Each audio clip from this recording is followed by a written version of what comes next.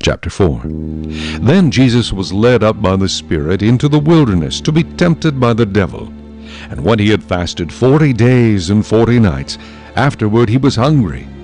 Now when the tempter came to him, he said, "If you are the Son of God, command that these stones become bread."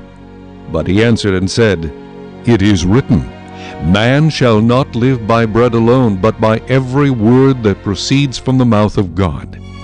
Then the devil took him up into the holy city, set him on the pinnacle of the temple, and said to him, "If you are the Son of God, throw yourself down, for it is written, He shall give His angels charge over you, and in their hands they shall bear you up, lest you dash your foot against a stone." Jesus said to him, "It is written again, You shall not tempt the Lord your God." Again the devil took him up on an exceedingly high mountain, and showed him all the kingdoms of the world and their glory. And he said to him, "All these things I will give you, if you will fall down and worship me."